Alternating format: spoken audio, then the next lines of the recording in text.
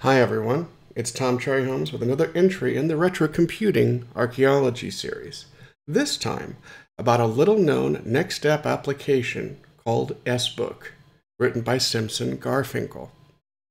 The purpose of this video is to give a basic overview of the program itself, but to give a second look to a program that not many may have seen, in order to take and figure out what we can learn from it from a user interface perspective and how we can make better applications as a result. Tiny little bit of history about this. SBook was written in 1991 by Simson Garfinkel, who had recently left, at that time, the MIT Media Laboratory, and to go work at Next World as a senior editor. He decided while he was working there that he wanted an address book, or a card file, so to speak, that, didn't suck and had some smarts behind it. He decided to use his insight to take and make a program that tried to guess the different types of information based on user input, instead of having to rigidly put these things into separate fields. And the result is a program that feels very natural. Here we have a NextStep 3.3 environment, and we have SBook over here on the dock. I'm going to click on it to bring it up. Whenever I first log into my next environment here, I have an address book that comes up that I can instantly use. And this program, despite this particular version being written in 1993, has a number of very forward-looking features, such as being able to do search as you type, and to get to an entry very quickly, automatically selecting it if it's the one that you're wanting to get to. Very nice and very effective. But you'll see that the interface itself is really very simple. There's not much going on here. You have a search bar, you have find so that you can click that. You don't really, the irony here is you really don't need to click this because it happens automatically, but it's here all the same. You have an entry for making a new entry, for deleting an entry, and for going up and down in the entry database here. You also have what is essentially an icon box, which can be used for bringing a particular entry or a selection of entries out into their own file. So, for example, if I wanted to take and put these into a separate file, I could just as easily come down here into the file manager, and I could drag this icon in and create a new address book based on just those entries. But coming back to the main program, we'll hide this for just a moment. Where it starts to get interesting is when we actually take and make a new entry. We create a new entry, it gives us a template here, and this template can actually be changed in preferences, but we'll start typing. And you'll notice that as it's typing here, it is actively scanning the input and sorting the input based on the context of what's being entered. I'm entering a name here, so it knows, it tries to figure out, okay, we'll try to sort by last name. And it actually does a pretty good job here. It can even handle titles, for example. This doesn't trick it up, that sort of thing. And at this point, I can start typing in an address.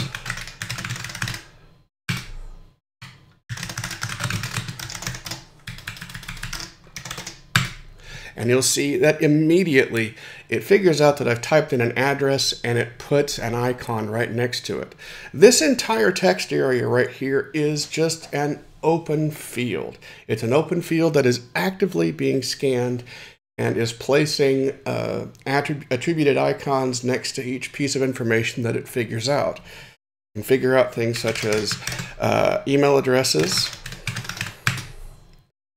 It can handle phone numbers, and it can handle phone numbers in any particular format,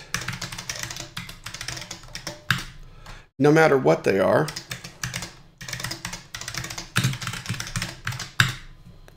And it can even handle international numbers.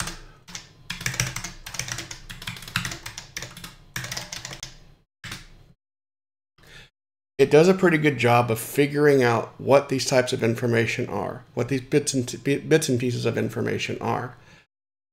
And actually, later versions of the program, such as SBook 5, add support for things like web addresses and the like. Not here, though. This is a bit too early for that, but that's okay. And you'll notice the funny thing about this is that all of this is literally being done with while for the time, complex heuristics, it's really simple compared to, say, present-day artificial intelligence, for example. But it's basically taking, like, for example, a good chunk of this is basically written in Lex and Yak for parsing to try and figure out all the bits and pieces of information that could be inside of here.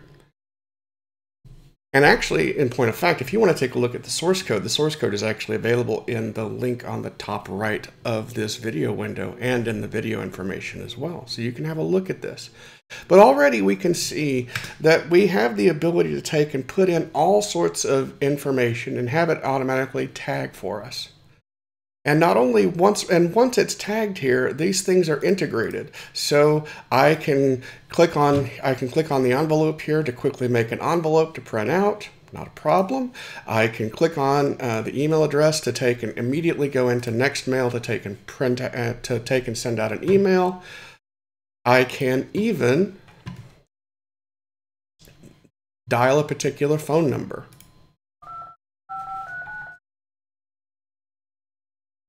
And not only that, but we also had the feature that was added here to log calls along with a timer and information to take and send back so that we can, keep track of calls that we log to these people. All in all, it was a very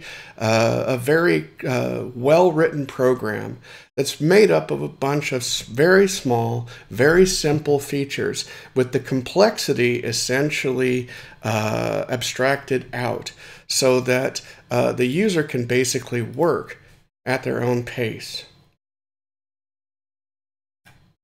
I'll go ahead and stop this here. Bam, yes, get out of here. Bam, bam, bam. It creates a program that's very natural, very easy to use. And this is something that I think that we really need to pay attention to. So I'm going to finish this video here, just very quick, with some contemplative points. SBook shows us that the user ultimately needs to decide how to use the program. If the user wants to use SBook to take and put in recipes, they can. If they want to use it for putting in technical information, they can. Use it as an address book, they can. If they want to combine any of those things, a recipe book with an address book, they can. The program tries to figure out, based on user input, what is input, and tries to help the user along with things that might help. And this actually comes to point number 2, comes from understanding the types of information that we might want to take and filter out and deal with. But simple things. Don't go too complex. Although, I think with the emergence of AI, we can start introducing more complex types of information into programs like this to really make this work well. And this really brings me to the last point here. What is SBook in the end? It's a bunch of small features, but with lots of endless ways to take and connect them.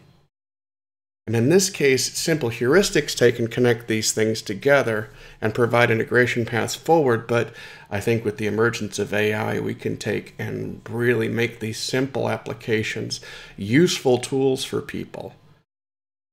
So with that, I'm going to end the video here. I hope you guys have actually enjoyed this tiny little look into this program that I think needs a lot of attention. I highly recommend any programmers go grab the source code, take a look at it. Let's see if we can port this forward into something like in JavaScript, for example, to take and use for the modern web, because I think a lot of people could really find some good use out of it. And with that, I'll leave you here. As always, have fun.